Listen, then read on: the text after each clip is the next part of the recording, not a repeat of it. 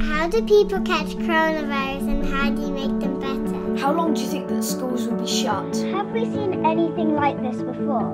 Welcome to World vs. Virus, a podcast from the World Economic Forum that aims to make sense of the COVID-19 outbreak. This week, our guest is Ranj Singh, a TV doctor who specialises in communicating difficult medical subjects with young children. The star of the BBC show Get Well Soon takes questions from children ranging from 6 to 11 and gives grown-ups advice on how to talk to kids about COVID-19. Kind of gauge how much your child knows about it already and what their particular worries might be. You might be quite surprised. They may not be worried at all. Or they may be worried about something completely different to what you were expecting. Subscribe to World vs. Virus on Apple, Spotify or wherever you get your podcasts. I'm Robin Pomeroy. Later we'll hear from vocal artist Reeps One, who's recorded a number for Yo-Yo Ma's #Songs of Comfort, where musicians play from home to keep up the spirits of a world facing the virus.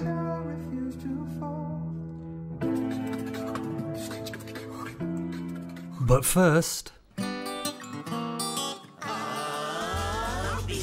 Ranj Singh is a real medical doctor, but for the young viewers of the BBC TV channel CBeebies, he's the friendly face who explains to them what illnesses and injuries can do and what they can expect if they have to visit hospital.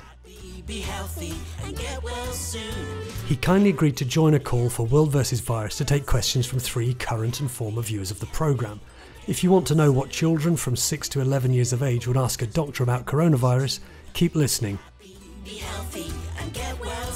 It was a lively Zoom call with many of the usual glitches. There he is. Hello. Hello, Dr. Ranj. You're on mute, of course. You're on mute. But first, I asked Dr. Ranj how parents should talk to their own children about COVID-19.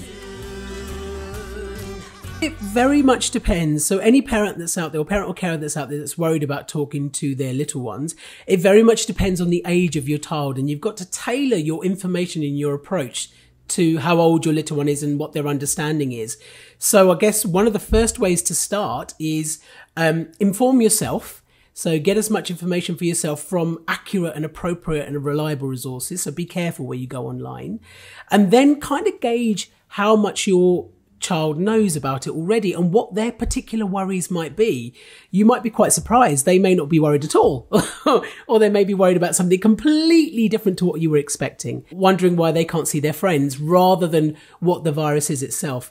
So younger children will be a bit more concerned about how the world around them has changed, why their routine has changed, why they're unable to see certain members of family, potentially why they're unable to see friends, unable to go to school and do the normal things that they usually would do. And they might find if you turn explaining coronavirus into a bit of a game or a playful activity or an artistic activity, for example, drawing the virus and kind of understanding it from that perspective, they might find that really useful. Older children, as you get older and start moving into teenage, they will get more of an understanding of what's going on. Some of their information may have come from social media and online, so they may already know quite a bit. And therefore, approaching their fears might be slightly different. It's important, whatever approach you take, is to be honest and be as accurate as you can be. Try not to let your emotions come out too readily, because children, if you're anxious, they will feed off your anxiety. They will reflect that back. And that doesn't really help the situation. And if you don't know the answer, it's okay. Just say, I don't know, but let's go and find out. So let's see what it is that those children want to ask about COVID-19. You'll hear from Ella, 9, Luke, 11, and first up, it's 6-year-old Asal. Say hello, Asal. Hello. Hello. How do people catch coronavirus and how do you make them better? Okay, all right. So coronavirus is a type of virus, which are tiny little germs that you can't see with your eyes, but you can see them with really powerful microscopes. And if those germs get inside our bodies, they can make us unwell. And the way coronavirus spreads around, we think, is that if somebody's poorly with it, then if they cough and they sneeze and then the virus gets out of their body and then goes to other people, then it could make them poorly as well. Now, how do we make them feel better? Well, luckily, most people who get coronavirus are okay because their bodies have what's called an immune system and it fights the virus off and it makes them better, and they can get better by themselves at home. Occasionally, people can get quite poorly with it and they may have to go to hospital to get better. Do we have to wash our food when we come back from the shops? Do we have to wash our food when we come back from the shops? I get asked this a lot, actually. So what we do know is that coronavirus can get onto surfaces like worktops or paper or wood or metal, and it can sit on there and it can survive for a little bit of time. However, picking it up from something like shopping or mail or packaging is really not that common.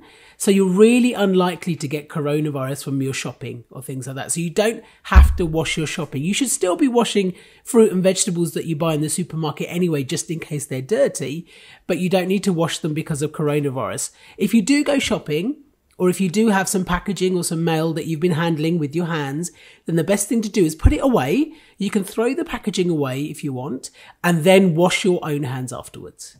Can we go swimming in the summer? Can you go swimming in the summer? Well, we're waiting to find out when we will be allowed to do normal things like swimming again. And it might be slightly different rules in different countries depending on what's going on in that particular country. So we're just waiting for the government to let us know when it's safe for us to do so. Thank you, Dr. Ann. Thank you. Hello, Dr. Ann. Hi. My name's Ella and I'm 9. I'd like to know, how hard is it battling the coronavirus? Ooh, good question, Ella. So we know that most people who get coronavirus are going to be absolutely fine because their immune systems are really good at fighting it off, especially children. Children's immune systems are really, really good at fighting off coronavirus, and they're the least likely to become really unwell from it. However, some people can become quite poorly and they might need to go to hospital. And this is especially the case if you're very old or if you've got long-term medical problems. And that's why it's really important for the rest of us all to protect those people as much as possible. Do we know how many people have caught it out of every 100? Oh, that's a tricky one. So this very much varies according to where in the world you are, which country you live in, as to how many people have got it.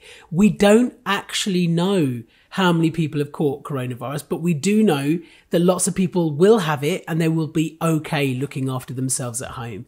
And if some people catch it and become unwell, then it's really important for them to stay indoors and be extra careful until they're well again so that they don't pass it on to anyone else.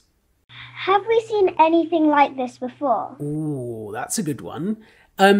So coronavirus is what we call a pandemic, and a pandemic is a scientific word that means that it's a condition that affects lots of people across lots of different countries around the world. And we actually have seen infections like this before that are also pandemics. For example, you might have heard of something called swine flu that happened not so long ago.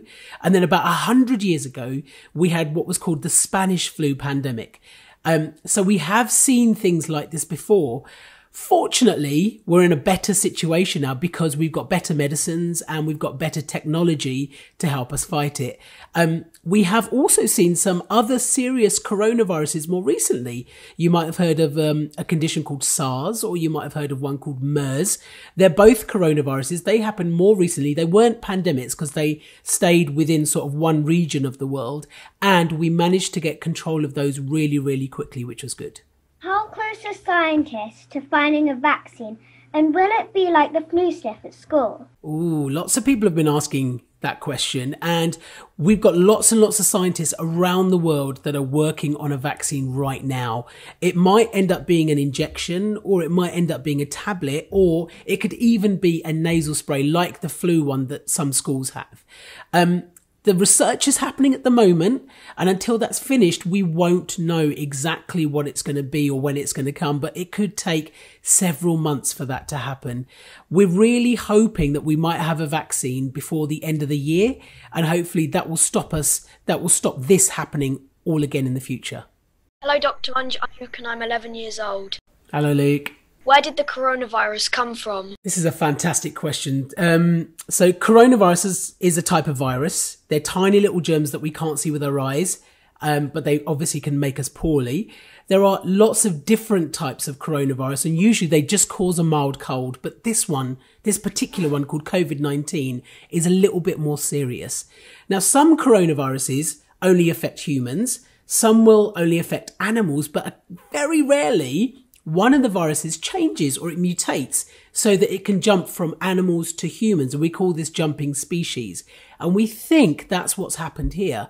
We're not sure exactly which animal it came from, but it might have started in bats or pangolins. We're not really sure which one, and then jumped species to us. That doesn't mean it's any more severe. It just means that the virus changed so it could infect humans as well. And now it's passed between humans. How long do you think the coronavirus will be around? We actually don't know, but it's likely to be several months. Again, this very much depends on where you live in the world. It could be slightly longer in some countries, could be slightly less in others. We know from looking at other countries like China that you can control it and it does get less common, but we don't know how long that's going to take, and we don't know how long it's going to take to get rid of it completely. If we do get a vaccine, then that should definitely help. But in the meantime, it's important for all of us to follow the rules, stay at home and wash your hands and things like that. How old do you have to be known as vulnerable? Okay, so the older you are, the more risk you might be at if you do get coronavirus. And by risk, we mean that if you get coronavirus, you could become much, much more poorly from it. In the UK, we say that anyone over the age of 70 should be extra careful to make sure they stay safe, especially if they've got long-term medical problems. And so for the rest of us that aren't over 70, it's really important that we follow the rules so we can help protect anybody else that might be at risk too. How long do you think that schools will be shut? Lots of kids have been asking this. The honest answer is that we don't know, and it's going to be different for different countries again. Schools will only reopen once it's safe to do so, and we're waiting for the government to tell us when that's going to be. But there are lots of things that you can do at home in the meantime, and I'm sure that your school has probably sent homework or been recommending stuff for you to do at home as well. Thank you. Thank you. Thanks everyone. Thank you to Asal, to Ella and to Luke and to Dr. Ranj Singh. Thanks for taking the time to answer children's questions for us. Thank you everyone. And Robin Pomeroy. And Robin Pomeroy, everyone else. Thanks so much. You can get more help on talking to children about COVID-19 on Dr. Ranj's podcast, A Kid's Guide to Coronavirus. And for some light relief for parents, or any grown-ups, check out Steth's Drugs and Rock and Roll, which he records with 2 other doctors. I'm joined now by my colleague, Linda Lucina in New York. Hi, Linda. Hi, Robin. How are you? Not bad, thank you. How are you? Great. Good. Now, Linda always picks us 3 really good stories from our website, weforum.org. What have you picked for us this week? I have picked 3 stories that sort of surprised me, things that highlighted things that either charmed me or heartened me, but mostly that surprised me. The first one involves managing risk. A mathematician from MIT looked at different risk models for getting back to daily life. She's not a public health expert, but she's in quarantine, cooped up like the rest of us, and she just spent that time running some numbers. I love that, and she gives us a fresh look at the impact of social distancing and hand washing. Her breakdowns give us a new look at the importance of keeping that 6 feet of distance, and they can help us be a little bit more comfortable navigating the sidewalk and managing risks as we get back to that new normal. This is the one, COVID-19 lockdowns are lifting. How safe is it to go out? That's a question a lot of people are asking. What's your second story? In my second story, a historian wrote about a 17th century shipman who lived through the bubonic plague. And it's interesting because back then there were no tracing apps, there were no trackers, and you only knew how far the virus had spread by seeing a red cross on your neighbor's door or seeing a list of burials in the paper. A lot has changed, and I just find it heartening to know how we faced such things before, and also just to know how lucky we are. Okay, heartening or terrifying, depending on how you respond to it. This one's called Samuel Pepys's Diary. Shows parallels between life during the bubonic plague and coronavirus. Yeah, that one, it reminded me a little bit last week. If any listeners have not heard it yet, we had an interview with a historian about the Spanish flu outbreak of 1918. So there's lots of these historic parallels coming up. This one obviously going much further back in time. What's your third story, Linda? A nonprofit CEO wrote a piece for us with some really eye-opening statistics about food waste, including the fact that 30% of food waste occurs before consumers are even involved. And hunger is a massive global issue, and it's one that existed long before the pandemic came about. And so it's just a great reminder of some of the imbalances that we can start to get to fixing once things kind of lock back. It's one of those things that coronavirus is bringing to the fore about global inequality.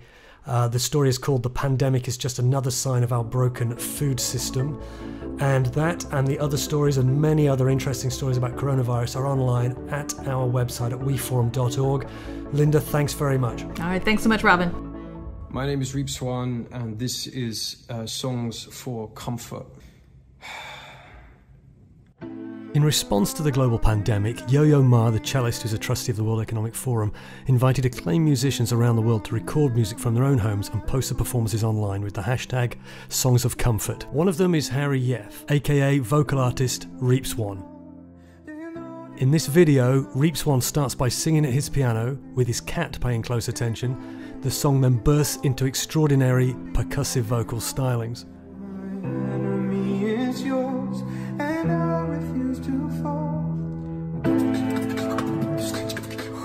You can see the video on our Twitter feed at WEF and find others by searching for hashtag Songs of Comfort. Thanks for listening to World vs. Virus. You can find all our coverage of COVID-19 at weforum.org and follow us on Facebook, Instagram, LinkedIn, TikTok, YouTube and on Twitter. Please subscribe to receive the podcast every week. Just search World vs. Virus on Apple, Spotify, or wherever you get your podcasts. My thanks to Gareth Nolan and Kate Whiting for helping producing this week's episode, and we'll play out with the full performance Reep Swan's Song of Comfort.